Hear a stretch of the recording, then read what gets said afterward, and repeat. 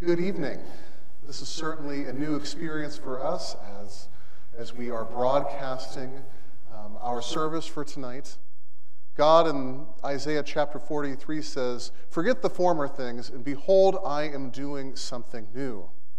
In the midst of this uncertain time, we have confidence that God continually surprises us with how he brings us his gifts of grace through his Son, Jesus Christ. And we are new creations in him. And so, even as we hear the word tonight from our homes, we are still gathering around the word of our Lord Jesus.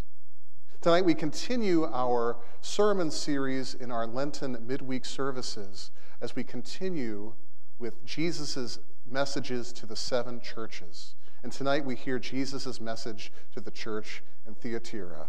We begin with our opening hymn, number 435 in LSB, "Come to Calvary's Holy Mountain."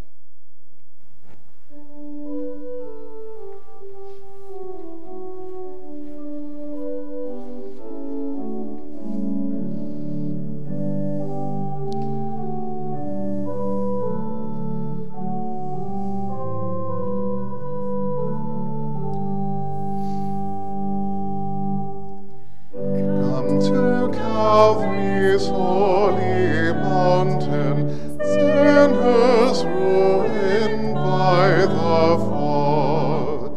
Here a pure and healing fountain flows for you, for me, for all. In a full perpetual tide, open when our Savior died. Come in poverty, in meanness, come defiled without, within.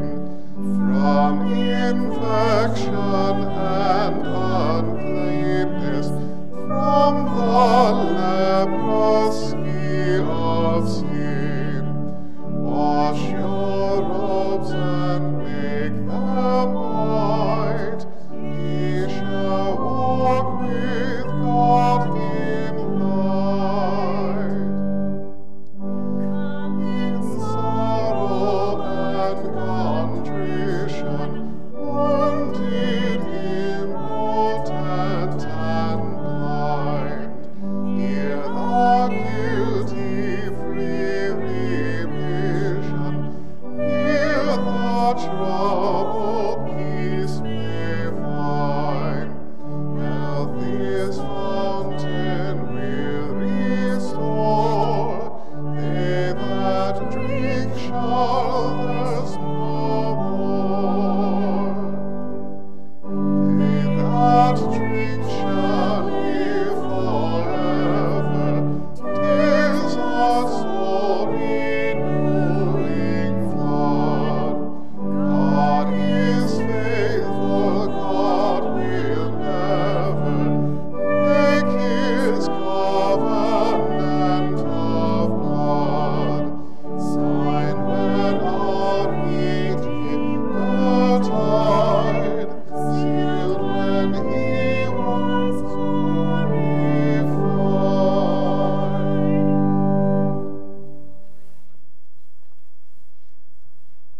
The Lord grant us a quiet night and a perfect end. Amen. Be sober, be watchful. Your adversary, the devil, prowls about like a roaring lion, seeking someone to devour.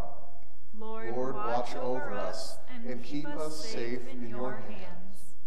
Our help is in the name of the Lord, creator of heaven and earth. We place our trust in you and your mercy. Be merciful to us, O God. With your constant love, wipe clean the sin-filled slate of our lives. Wash me, Lord, and make me clean from my offenses against you. I recognize my faults. I am conscious of my sins. I have sinned and done that which is wrong in your sight. Against you, Lord, have we sinned and done evil in your sight? You are justified in your judgment upon me. Remove my sin, and I shall be clean. Wash me, and I shall be white as snow. By your Spirit, create in me a new and clean heart, so I may again hear the sounds of joy and gladness. According to this, your confession of sin, hear the good news. Almighty God in his mercy has sent his Son, Jesus Christ, to die for you and rise again, to be the sacrifice of sin and to be your new and greater Paschal Lamb, to redeem you from sin, death, and the devil. As an ordained servant of Christ and by his authority, I thereby announce to you that you are forgiven all of your sins in the name of the Father, and the Son, and the Holy Spirit. Amen.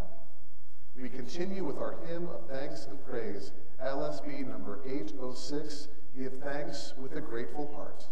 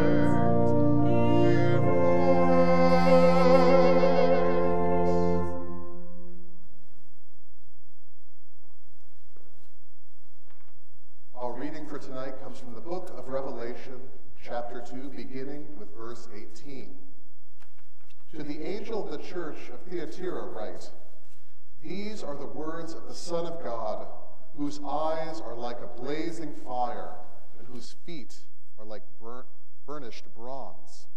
I know your deeds, your love and faith, your service and perseverance, and that you are now doing more than what you did at first.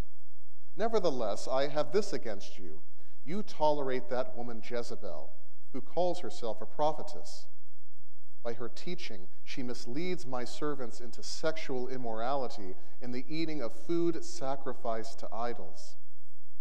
I have given her time to repent of her immorality, but she is unwilling, so I will cast her on a bed of suffering, and I will make those who commit adultery with her suffer intensely, unless they repent of her ways. I will strike her children dead. Then all the churches will know that I am he who searches the hearts and minds, and I will repay each of you according to your deeds. Now I say to the rest of you in Thyatira, to you who do not hold to her teaching and have not learned Satan's so-called deep secrets, I will not impose any other burden on you. Only hold to what you have until I come. To him who overcomes and does my will to the end, I will give authority over the nations. He will rule them with an iron scepter. He will dash them to pieces like pottery, just as I have received authority from my Father. I will also give him the morning star. He who has an ear, let him hear what the Spirit says to the churches. This is the word of the Lord. Thanks be to God. We continue with our sermon hymn, LSB number 421, Jesus, grant that balm and healing.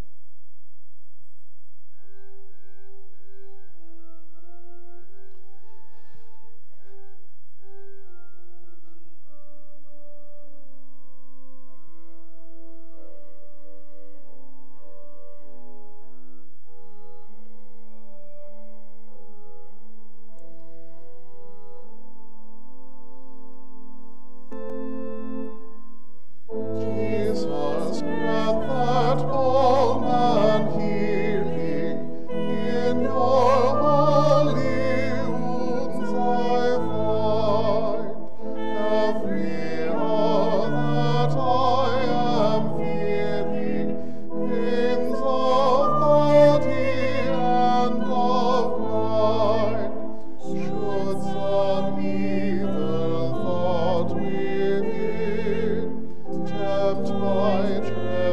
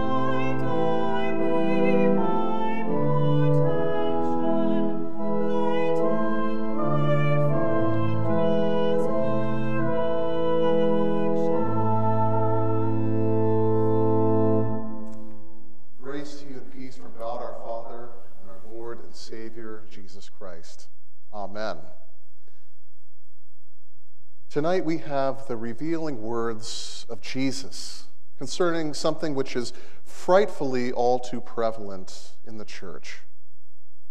It's so prevalent that it doesn't just occupy one of Christ's letters to the 7 churches, but 2 we heard back in Pergamum last week, something that is very similar to what we hear tonight. What Jesus' words reveal is that it is all too much an easy thing for Christians to give in and to accommodate to the ways of the world by allowing it to infiltrate our congregations.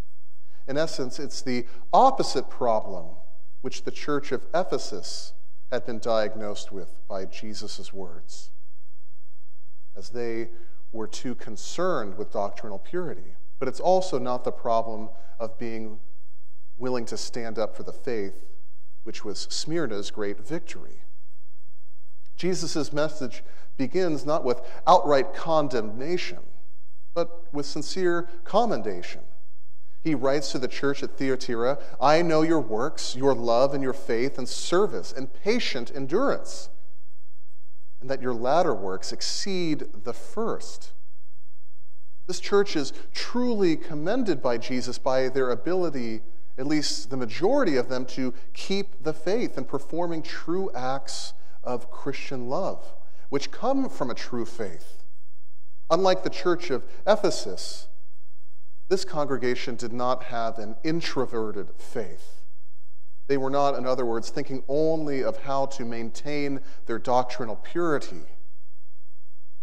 They did not forget that it is in the very nature of being the church of God that they are to witness to the world just exactly who Jesus is, and therefore who God is in his love and mercy and forgiveness. As we've seen in other letters, this is not an easy thing to do in the face of so much persecution, whether coming from Rome or from Jewish communities. It's certainly not any different in Thyatira, Jesus says. Thyatira had a hard time because it was the seat of many, many guild trade groups. These were groups such as the potters and the blacksmiths, who would gather together in their businesses and devote whole groups to the prayer and the religious service of foreign deities or other deities, almost like guardian angels. Unlike today, where businesses are secular in nature, back then it included the worship of many gods and the pressures of participating in these religious services. It meant participating in pagan sacrificial system and eating food sacrificed to idols. For many Christians who were part of trades such as these, it would have been very difficult to maintain and persevere in the faith which stayed true to Jesus. At this point, we should begin to ask ourselves, well, if Jesus is commending them for confessing their faith and acting with Christian love to those outside the faith, what is the problem? What could they be doing wrong? Well, we must always remember that the world and Satan don't always attack the church through the forms of threats and accusations which come at the church from the outside. Even more diabolical is the temptation that comes in the form of enticement and accommodation from within. It is these temptations which, according to Jesus, come with tolerating the teachings of the prophetess Jezebel. Now, the mention of the name Jezebel should be a clue to us about what is going on. Jezebel was that infamous queen of Israel in the Old Testament who brought hundreds and hundreds of false prophets of the Baals, the false gods, in order to entice Israel away from the worship and the trust of Yahweh. She was the one who brought her harlotries and sorceries, as 2 Kings tells us. She was enticing the people to turn away from God. For there to be one that Jesus names a Jezebel in their midst means that this prophetess was one that was supposedly tempting God's people to accommodate, to turn in perhaps subtle ways to those false gods through sexual immorality and food sacrificed to idols. What all this means is that Thyatira, while officially standing up their faith in Christ against the pagan environment around, were actually becoming like the world around them by tolerating this enticement by this group from within its own congregation. We can think of today's prosperity gospel preachers that try to entice Christians to think not of what Christ promises through his cross, but what the world offers in the temptations that come from that. People who try to share the word of God as if it were trying to get us to be concerned about those worldly things rather than following Jesus. This can happen through the temptations of prosperity and wealth, as I'm sure was happening in those trade guilds, as people were concerned more about their businesses and accumulating wealth, subtly giving their hearts over to business rather than their Lord. But it could also happen by what they do with their bodies. That's why Jesus also refers to sexual immorality.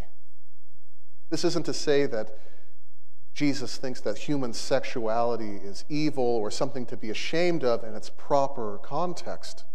But what Jesus is revealing here in his word is the trap that we could ever separate our true spirituality, our true selves, from what we do in our bodies and where we make our priorities in our outward public lives.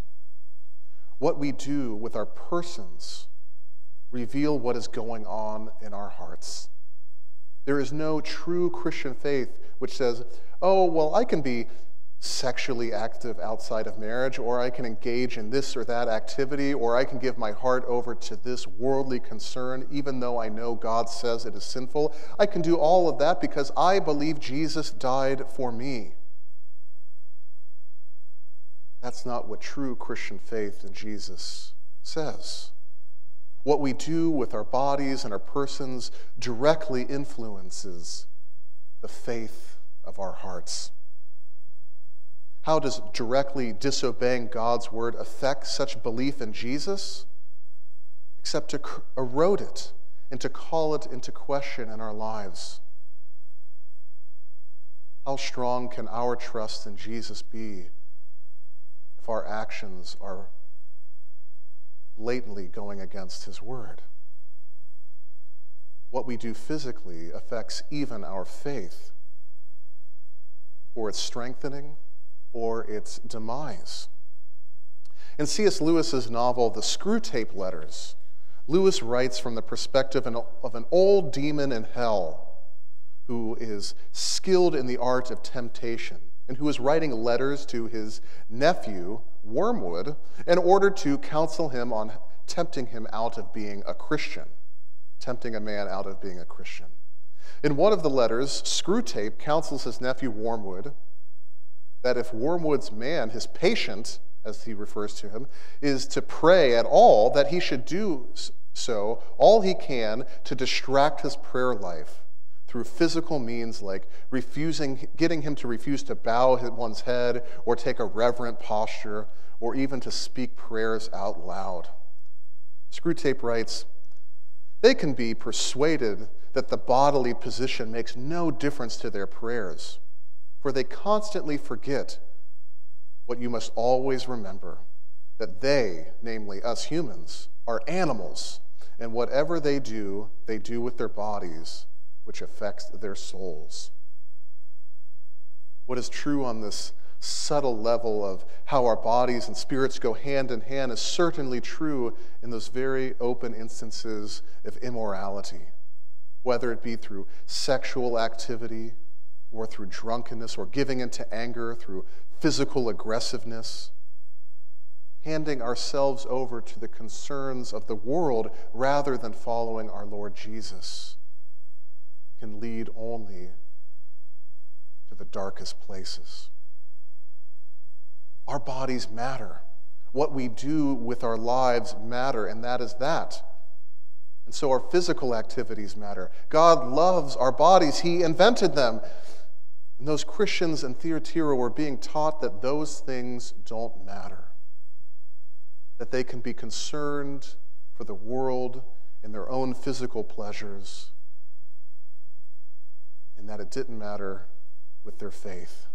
They were told they could have it both ways. They could believe one way and live in another way. These are also our temptations in our culture today. We are always being fed a message one way or another, whether it be through the media, through Netflix, through the friends that we keep, through those false prophets that we tolerate. And so we cannot fool ourselves into thinking that we can separate our worship life, our life of faith, and the life of our public existence. We cannot be privately spiritual and openly pagan. It just doesn't work like that. And Jesus gives his word of judgment, that for those who continue in this way, he will bring his judgment and there will be death, spiritual death. As I'm sure you can understand, those who give themselves over to the world little by little will soon find that that faith is gone for good. Because the fact of the matter is, we become what we worship, and what we value most, where our priorities are, demonstrate what we worship. If we worship dead and lifeless things, then soon we will become dead and lifeless in our hearts and in our spirits. But there's hope, and there's good news. Jesus shows us, even in himself, how much our whole lives matter to him. Because Jesus, the Son of God, has become for us our incarnate Lord, not just spirit, but truly human in all of the physical and spiritual dimensions of our life. He took on what is truly ours so that he could heal it from the inside out. That's what the cross and the resurrection are about. God caring so much for our whole lives as human creatures that he's willing to take it all on to himself, to heal it, to forgive as he dies upon the cross for us, as he redeems us from those duplicitous ways where we serve God with one side of our mouth but serve our own hearts through the other. Through the death and resurrection of Jesus, we see the Son of God in all his glory, the one with the flaming sight, the one with bronze legs as if burnished in a furnace. Jesus, who takes on all that we are given a new life with God through him.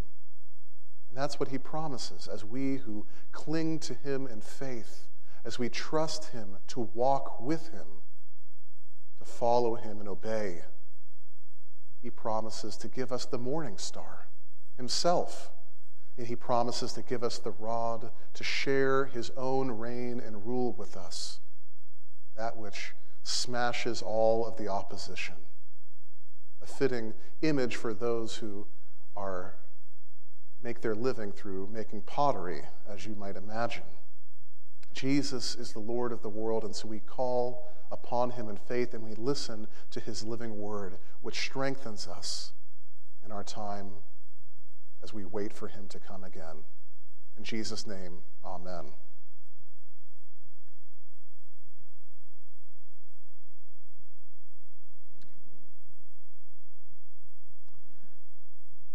We now continue with prayer.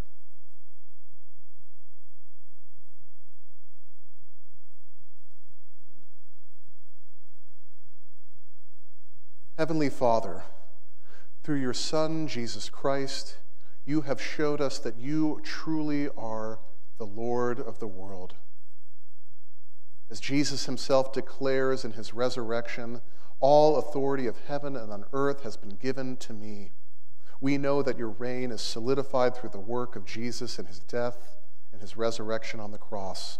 And may we always pray for this reign and rule to be made manifest in our lives through the work of your Holy Spirit and as we cling to your Son, Jesus Christ, in faith.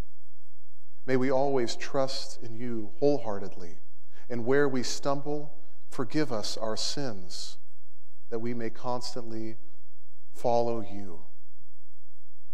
We ask for the strength and the faith not to accommodate ourselves to the pressures of the world, even as we are in the world, but not of it. Lord, we ask that you, as the Lord of all creation, would continue to be with our country, with our world, for all of those suffering from the coronavirus pandemic.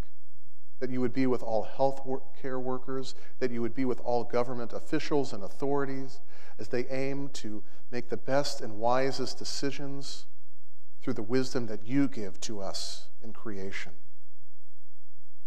May we, as your church, continue to pray for those in positions of authority, that they may depend upon you and your counsel, and your word, and your wisdom. May we learn to obey when the gospel is not at stake or attacked, but that we may show our love for our neighbors in our citizenship, which puts our neighbors before ourselves.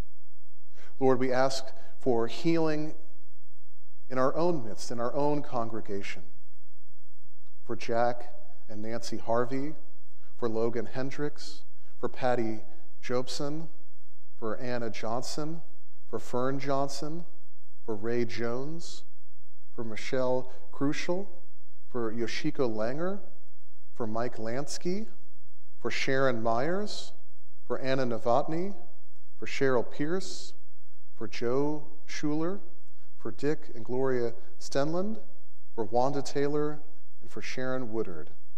We ask that for those who are ailing in body or soul, that you would continue to comfort them through the promises in your Son, Jesus. In his name we pray. Amen. Trusting in our Lord Jesus and as his disciples, we are bold to pray as our Lord taught us. Our Father, who art in heaven, hallowed be thy name. Thy kingdom come, thy will be done, on earth as it is in heaven. Give us this day our daily bread, and forgive us our trespasses, as we forgive those who trespass against us. And lead us not into temptation, but deliver us from evil. For thine is the kingdom, and the power, and the glory, forever and ever. Amen.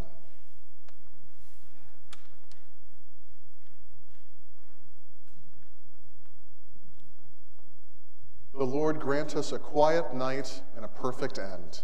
Amen. Amen. Our help is in the name of the Lord. Watch over us, O Creator of heaven and earth. Save us, Lord, waking, and guard us sleeping, that awake we may serve you, and sleeping we may rest in peace. Lord, now let us depart in peace, according to your word, for we have seen your salvation, prepared for all people, a light for revelation to the Gentiles, and for glory to your people Israel. We now pray Luther's evening prayer. I thank you, my heavenly Father, through Jesus Christ, your dear Son, that you have graciously kept me this day. I pray that you would forgive me all my sins where I have done wrong, and graciously keep me this night, For into your hands I commend myself, body and soul and all things. Let your holy angel be with me, that the evil foe may have no power over me. Amen. May the Lord bless you and keep you. May the Lord lift up his face to shine upon you and be gracious unto you. May the Lord lift up his countenance upon you and give you his peace. Amen. We now conclude with our closing hymn, hymn number 880 in LSB, Now Rests Beneath Night's Shadow.